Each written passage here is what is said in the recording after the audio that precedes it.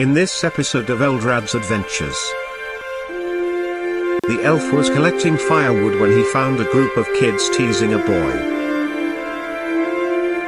After Eldrad intervened, he befriended the boy. The lad told the elf that his village has been acting abnormally strangely and feared for his mother and the other villagers. Eldrad, not thinking much about it at first, decided to investigate what the boy said.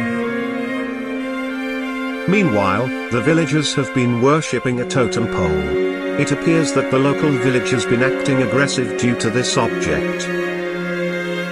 All of this and more will be in Chapter 44 of Eldrad's Adventures, Eldrad and the Totem Pole Part 1. This story will be released on August 1st on Webtoon. Search for Eldrad's Adventures at www.webtoon.com.